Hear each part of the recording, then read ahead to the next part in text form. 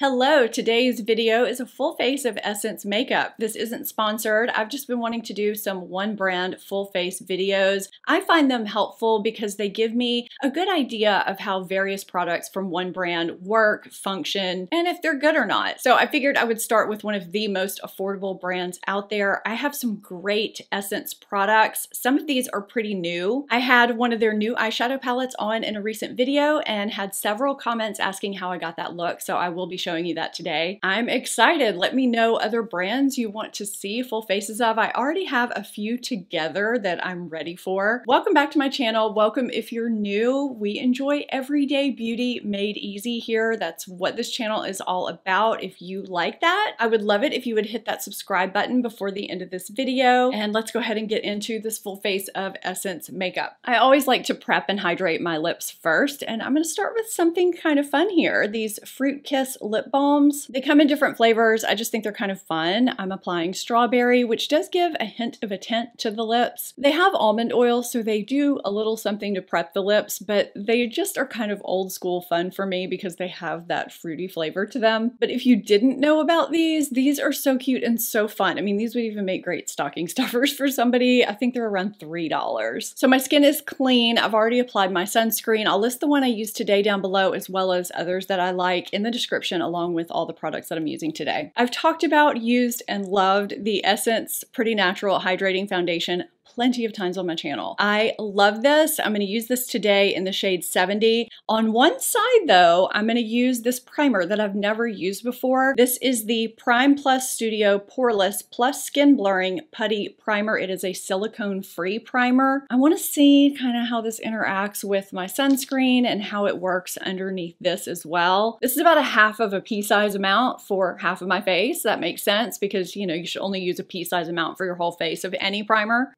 It just smells kind of clean. I don't really notice a major scent. Now I do notice, wow, that really took down the shine on my face and almost made things appear kind of matte. Do you guys see that? You can see just a sheen, a radiance on this side from the lights reflecting in. I'm gonna let that set down for a minute or two before I go in with the foundation. So I'll apply foundation on this side of my face first. There's definitely too much here on the back of my hand. I just wanted you to see the texture. It's a little bit runny. I like to use a dry sponge. I don't like to use fingers very much to apply foundation, especially when I feel like I might have any kind of dry flakies going on. And I have been testing out some new skincare, so I just wanna be careful of that. But rubbing things in with my fingers can definitely dredge up those flakes, and I don't like to do that. This just bounces everything in and keeps it really nice and even. So I've said that this is a great dupe for Urban Decay Hydromaniac foundation. It gives light to medium buildable coverage, and it gives my oily combination skin that does have some surface dehydration sometimes a nice radiance, but it doesn't make me oily throughout the day. Okay, so I would say I built this to light medium, almost medium coverage. You can still see my skin underneath, but it evened things out way more than it was before. And there's a nice soft radiance to my skin, but it doesn't look greasy. Now I don't take anything under my eyes, so ignore my under eye area. So let's see how this works over this primer. I'm interested to see how this wears throughout the day. I will be checking in and either leaving something at the end of the video or leaving it in the description box to let you guys know how this wears throughout the day, if it wears significantly better on the primer side than the other side, although it already wears well without the primer. That's one of the things that impressed me about this foundation. Now, if you are someone who likes to apply your foundation with a brush or fingers, you will not have a problem doing that with this foundation. I just prefer to use a dry sponge. So I'm looking in my magnified mirror and I actually feel like I'm seeing a little bit of a powderiness, a texture over on this side where I had the primer that I'm not seeing over here. I don't know if you're gonna be able to pick that up on camera though,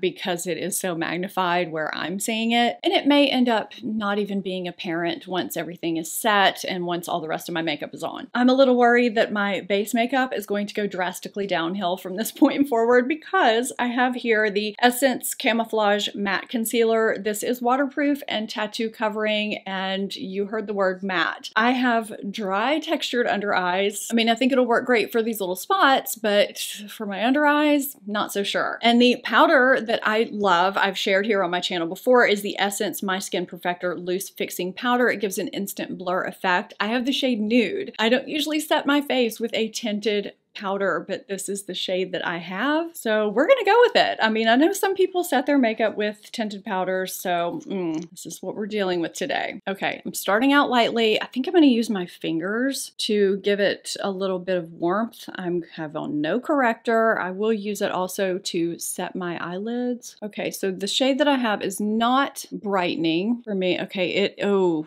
yeah, this is basically attaching itself and kind of separating where it's meeting the foundation. Okay, this is not good. We're gonna have to try and fix that. I did just lightly dampen my sponge. If this is too bad, we are going to have to just totally change concealers. I just feel like this sets too quickly. Okay, I did apply a little bit more and go back in.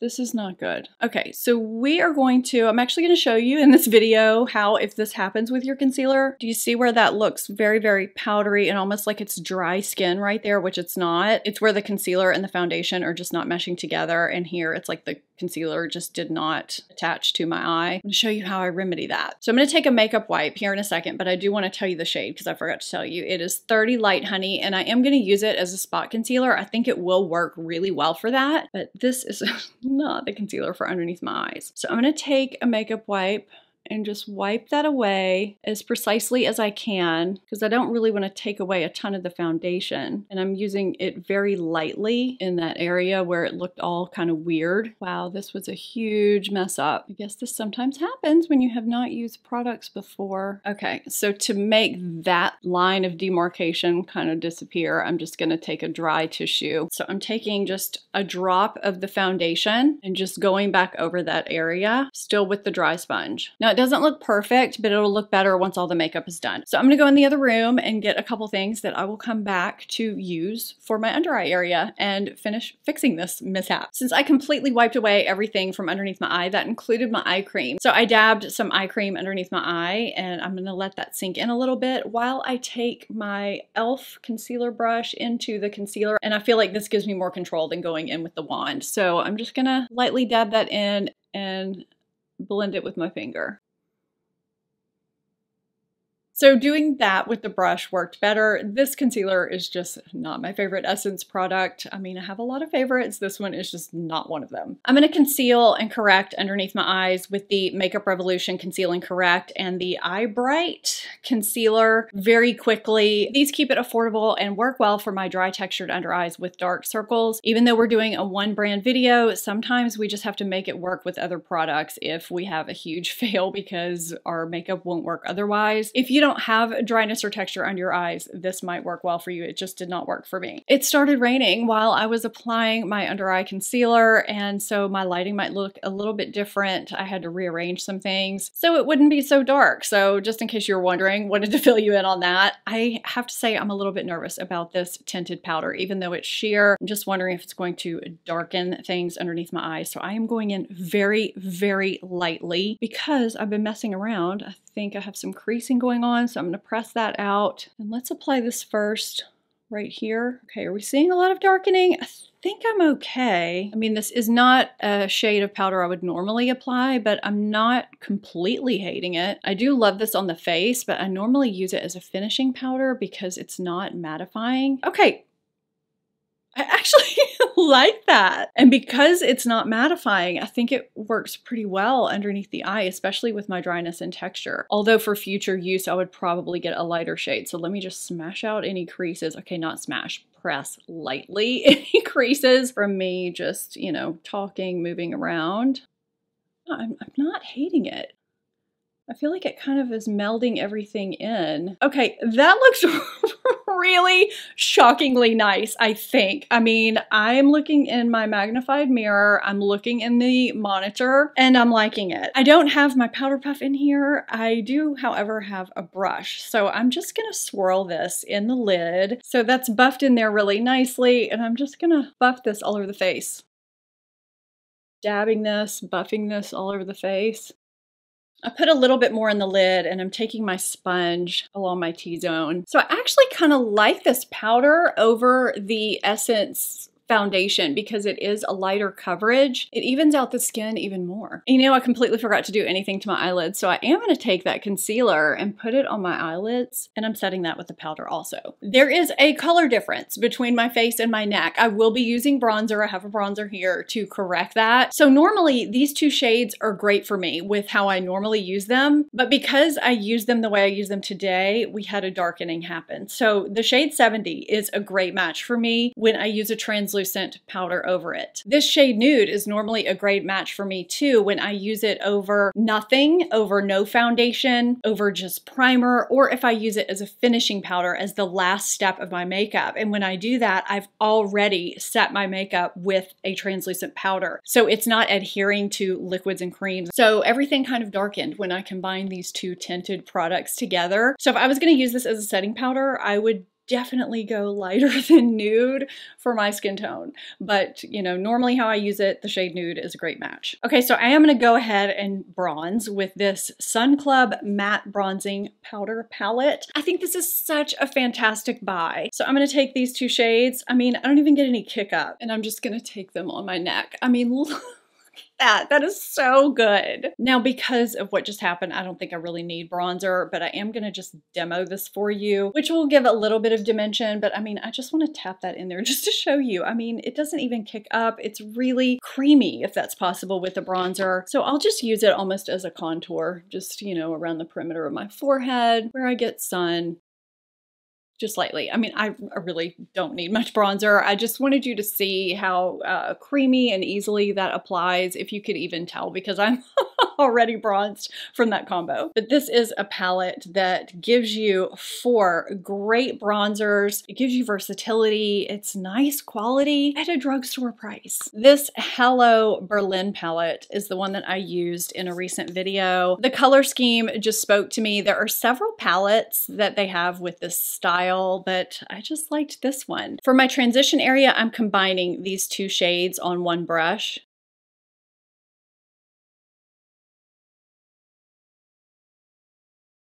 And in my crease, I'm going in with that deeper shade, just to give a little bit of a gradient. Now I'm actually going to go ahead and take this lighter shade on my lid.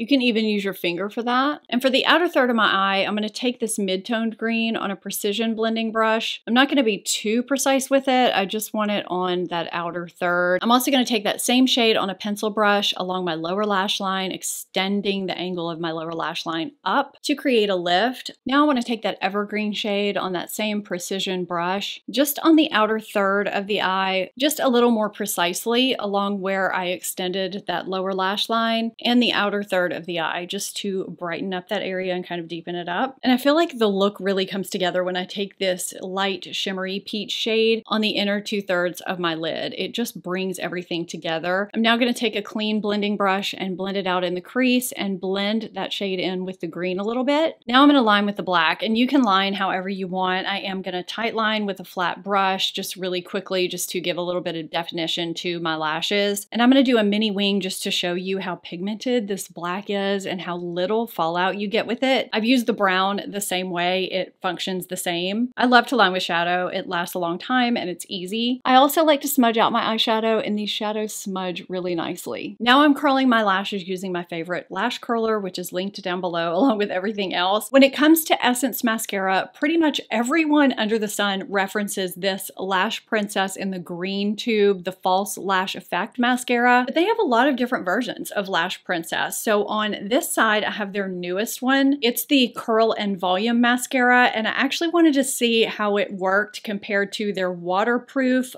False Lash Effect mascara. So this is actually the waterproof version of the green one that I just showed you. So this is just one coat of each, and I definitely see more curl on the waterproof side than I do on the Curl and Volume side. So I'm just going to kind of look up, look down, look this way. look this way. I can even feel my lashes hitting the hood of my eye. I'm gonna apply a second coat of each. I'm gonna see if this side falls more. The waterproof side will probably stay. You know what's weird? I feel like the waterproof side fell just a little bit when I applied the second coat, so now I feel like they look a little bit more even. But they're both curled pretty nicely, especially for someone who has completely stick straight lashes like I do. So I've duped both of these blushes in dupes videos that I've done fairly recently. This is the blush in the shade Bespoke, and this is the Mosaic blush in the shade All You Need Is Pink. I'll have both of those videos linked down below if you want to see those. So I'm going to use the blush in a shade that I haven't used before. It is the shade Beloved. It's just a nice neutral rosy pink that I think will brighten up the face nicely. And I was right. These blushes are nice and buildable. I feel like they're kind of no-fail blushes. I like blushes that don't lay down too much pigment at once, you know, so you can't really mess them up. I like this shade a lot. This is a neutral pink that I could see myself wearing. Great for any time of year, actually. Now I'm going in with one of my favorite highlighters. It's just great, not just for drugstore. I've also duped the Essence Pure Nude highlighter. This is just such a great formula and just looks so pretty and flattering, and it doesn't emphasize anything bad that you don't want it to. I hope you can see how natural that looks. It's just very subtle, and I think that's one of the reasons why I like it so much. I think especially as I get older, I appreciate more buildable formulas that just aren't blinding and in your face. Ugh. So good. I lined my lips with the Essence Soft and Precise Lip Pencil in the shade Bold.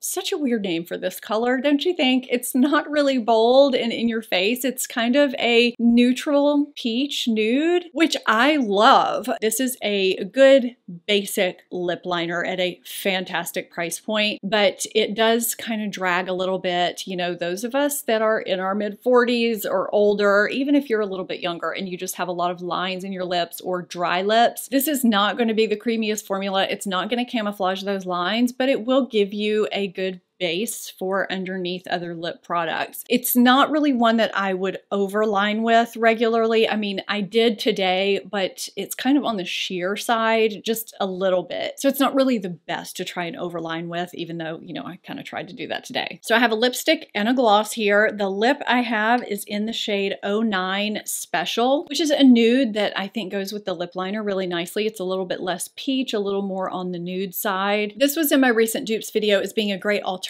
for Charlotte Tilbury Bitch Perfect if you're wanting that same shade. Now it is a slightly different finish and texture. I go more into that in that video. I'll have it linked down below. This does have a creamy texture to it. It's not a true cream, but it's not really a matte either. Now in contrast to the lip liner, this glides on really nicely, but kind of similarly, it doesn't really hide all of your imperfections, although I don't think it's the most unflattering lipstick I've ever worn either. It's a nice formula at a drugstore price, I think. I mean, I've been enjoying wearing this. It's a nice shade. I like the packaging too. It's pretty. Now, I've had this lip gloss for a while. I have no idea what this is going to look like over this because it's a little bit cooler. It could be a great look. It also has a little bit of shimmer to it. This is the Shine, Shine, Shine gloss in the shade Bright On. I like the finish that this gave a lot. There's shimmer in here, but I don't really see it on my lips aside from just making them look nice and juicy and wet and plump. So I like that. It applied beautifully. There's a lot of slip to it. It's not tacky at all. I mean, this is not going to last as long as, you know, it would if I just wore the lipstick. It's really pretty. I am liking this so far. So this is the completed full face from Essence. Aside from the concealer mishap, I think everything went well. Of course, that's now. Be sure and check the description box to see how things were throughout the day. And let me know in the comments what you've tried from Essence, what you've liked, what you haven't liked, and other brands you'd like to see from me in the future. I will have my dupes playlist here for you if you want to see more of those videos. I hope you enjoyed this and found it helpful. If you did, I would love it if you give this video a thumbs up and subscribe if you're not subscribed yet.